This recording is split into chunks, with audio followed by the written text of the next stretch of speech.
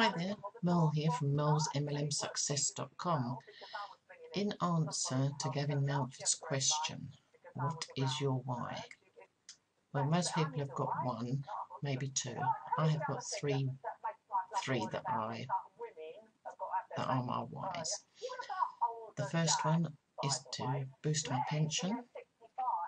The second one is the two little lovelies in the centre of the screen there are my great-grandchildren, who will be 2 tomorrow, and I have never managed to get to meet them yet, as they live in South Africa.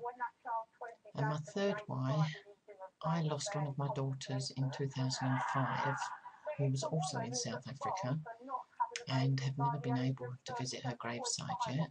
So that's my 3 whys. What are yours? Thanks for listening. Bye.